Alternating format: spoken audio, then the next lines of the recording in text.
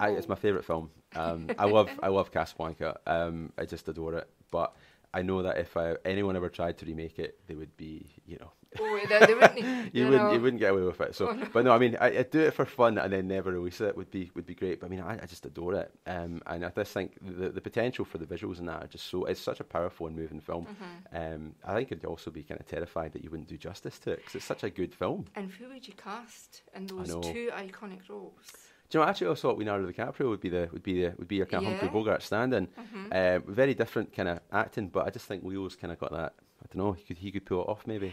He can pull off pretty much anything, Yeah, I think. yeah. If he could pull off hiding in a mountain from a bear. Yeah, or maybe in his younger days, maybe Al Pacino as well, something like that. Yeah. But I mean, it's just I love it. It's a great film. So, also in Cold, you'll see there's a couple of scenes where you see the lead sitting watching a Christmas film with Santa. It's actually Santa Claus Conquers the Martians, which is a 1960s low-budget TV film made in the States, which is out of copyright. And because it's out of copyright, that means we can stick it in the film. Yeah, and it's great because we wanted some Santa on the TV, and bang, there you go, there's Santa on the TV. So part of me at the back of my mind always thought, wouldn't it be fun to make a high-budget remake of Santa Claus Conquers the Martians? Just, bringing this to the public consciousness. And, it's a terrible film, but I'd love to do it. Well, if the public can embrace Sharknado. Well, aye, you'd think so, maybe. Now, if you had access to an infinite budget and can make whatever you wanted, what would it be? Film-wise, or anything you want? I don't know.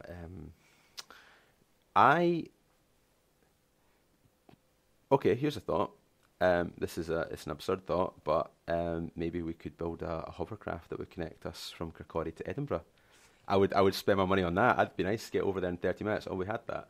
But it would be good. I would actually spend my money on that. That'd be really good. Other than that, though, this might sound crazy, but I always feel sorry for Glasgow because Glasgow doesn't have a castle.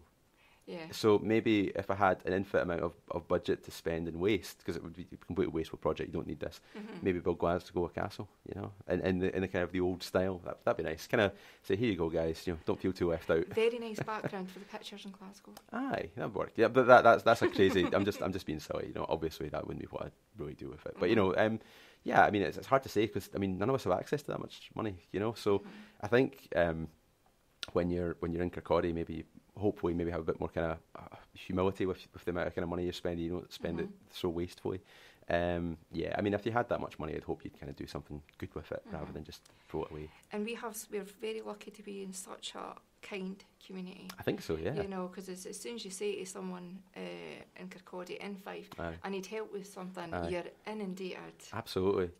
Do you know, something that's really inspired me recently is, the Kirkcaldy Food Bank appeal. And the fact that they've raised so much money in such a really, really short period of time, I just think that's absolutely remarkable. But, there's so many good people doing great things in Kirkcaldy.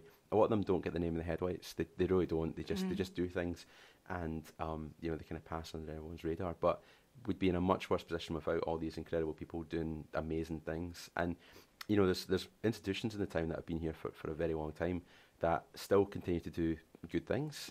And again, they don't get the name in the headlights, but they're incredibly worthwhile, and I'm proud to be part of a community that embraces these things. Yeah, and no one should be struggling to feed themselves. No, especially this time of year as well. No, yeah. it's really heartbreaking. Yeah. So, other creatives that are out there. Aye. Gavin, what would you offer them? Any advice? Any tips? Yeah.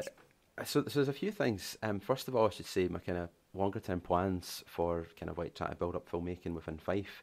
Is I've set up this thing which I launched in April this year called the Creative Film Fife Network, which is kind of a voluntary network of different people making films, actors, composers, makeup artists, all the rest of it, directors, writers, and the idea is basically to try and create a networking platform that we're going to host regular events and.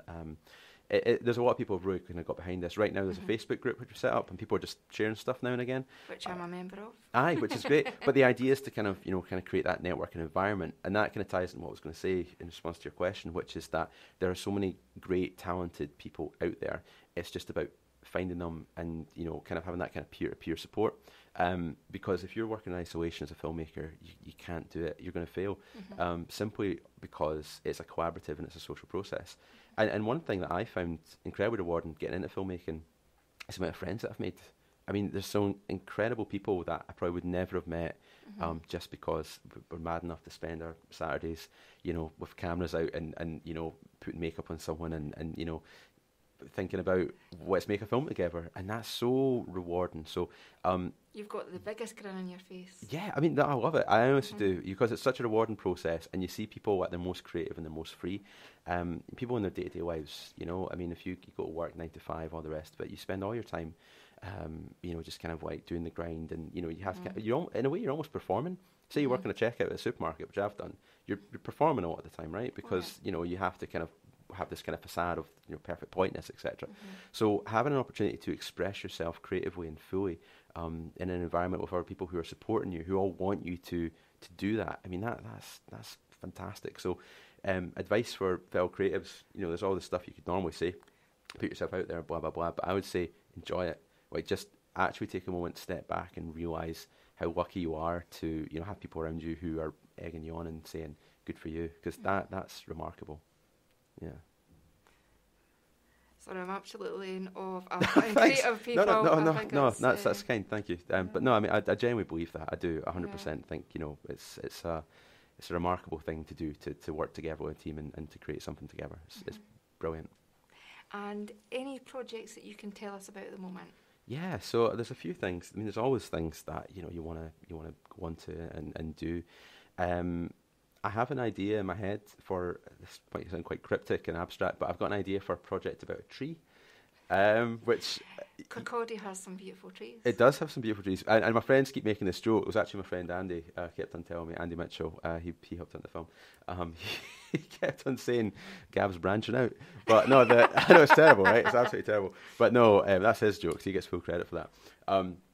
But yeah, Andy likes to make fun of me for it, but I'm really passionate about this idea. The idea is kind of like it would be a tree, and kind of like talking about how space and location can kind of be kind of like almost like a vessel for memory. So, for example, over the course of say about 100 years or so on, you would see this tree throughout, all the decades, and you would see people from maybe sort of like Victorian era through to the present day, little snapshots in time, and during that we'd see the tree in all different weather conditions, getting hit by rain, lightning, and all the rest of it, but we'd see what the memories of the tree meant to people. So, for example, you'd see a couple having their first kiss, carving their initials into it. You see some kids playing hide and seek. You'd maybe had this idea of like a mods and rockers, and one of them puts the fag butt out in the tree bark, all these kind of moments in time, someone scattering their ashes, somebody kind of like crying and, finding, solace and hiding away. All the idea that a tree could be witness to so many kind of memories in the human experience. That's something that I thought would be interesting to do. So I'm currently working out how to kind of animate that or kind of act it, because it would be effectively taking place over a century or so. But the idea is very much something that I'd like to do maybe as the next project, quite abstract. And I've also got an idea for a zombie thing, so maybe I'll do some of the zombies. Might be a palate cleanser, because some of the stuff I do is quite heavy, so that'd be quite nice to do some zombies. Zombies in Kirkcaldy. Well, no, actually, it's an old. Actually, the idea would be an old folks' home, and it would basically be this is quite morbid, but the idea is that the old folks would be sort of dying off and turning into zombies, and there'd be one guy who was having to sort of like have this sort of dual role of being the sort of the caretaker, but also having to kind of put them out of their misery when they turned into zombies. So really quite a bleak, almost nihilistic kind of film. But I thought that'd be quite a fun little subversion of it. So. But that's the beauty of creativity, isn't it? It's imagining and creating that vision in your head. Yeah, I mean, and that's the thing. I mean, everyone's got a story in them. It's just about actually expressing it and getting it out there. And it's weird because a lot of people, they think, oh, I'm not particularly creative or I'm not particularly, expressive. And then you could talk to them for about an hour in the pub and they're the funniest, most lively people you've ever met. And you think, well, you've got all of this talent and ability right there as a storyteller. You don't necessarily have to be, coming up with, crazy, fantastical, abstract ideas, because you've got all this stuff in your head already. Just put yourself out there, lay it out, and it all comes to the fore. If people want to find out more about you, Gavin, Aye. where would they go?